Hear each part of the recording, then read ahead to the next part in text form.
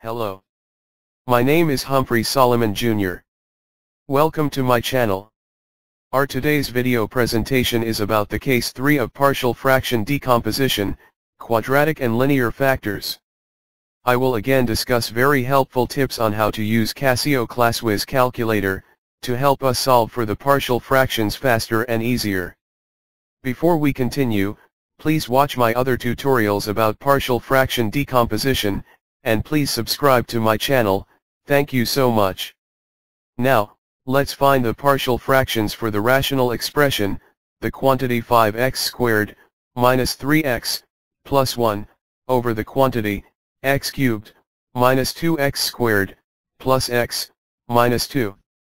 Our first step is, to write the denominator in factored form.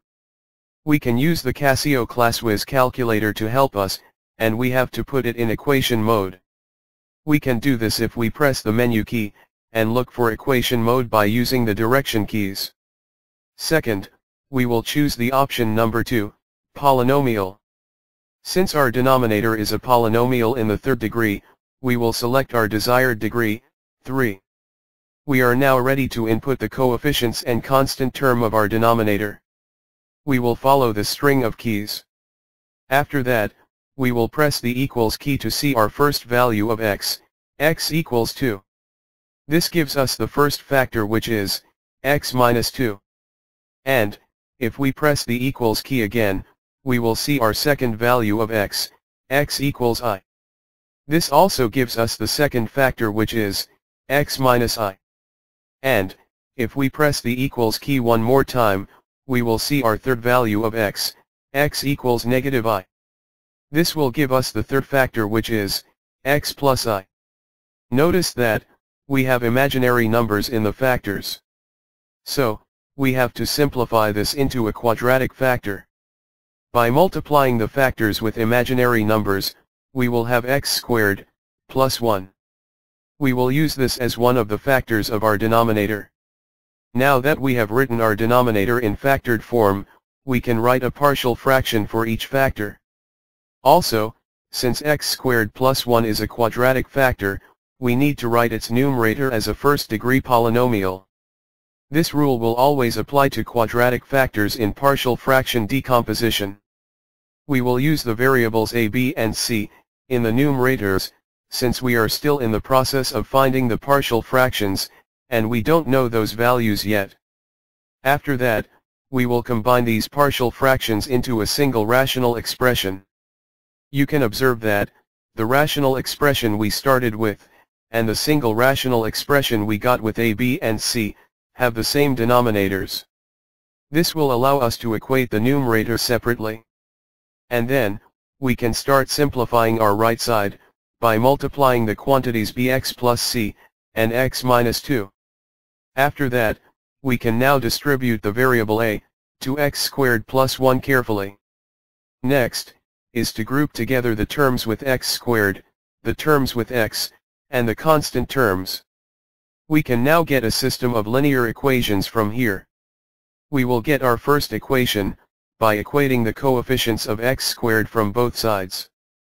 Next, we will equate the coefficients of x to get our second equation, and so as the constant terms to get our third equation. You can see, that I included terms with 0 as numerical coefficients here, so that we will not miss it later on, in our use of Casio Classwiz calculator. We will now use the Casio Classwiz calculator, to find the values of a, b and c. First step, is to put the calculator in equation mode. Second, we will select the option 1, simultaneous equations. Third, we will select the number of unknowns we have in our system, which is 3. We are now ready to input the coefficients and constants, for each of the equations of our system. Please follow the strings of keys here carefully for equation 1, equation 2, and equation 3. We will now press the equals key, to get our value of x equals 3. This value of x corresponds to our answer for letter A.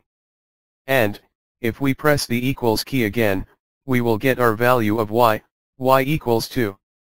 This value of y corresponds to our answer for letter B. Finally, If we press the equals key one more time, we will get our value of z equals 1. This value of z corresponds to our answer for letter C. Please make sure that you don't switch the values of a, b and c, or else, your answer will be inaccurate. Our final answer in decomposing the rational expression into two partial fractions is 3 over the quantity x minus 2, plus the quantity 2x plus 1, over the quantity x squared plus 1. I hope this video helped you learn about the case 3 of partial fraction decomposition, quadratic and linear factors. You can also watch the other cases of partial fraction decomposition from my channel. Thank you for watching this video. Don't forget to hit the like, share, and subscribe buttons below. Also, click the bell icon to get notified when I upload my next videos. Please share this video with your friends to help them learn more in math. Have a nice day. Hello.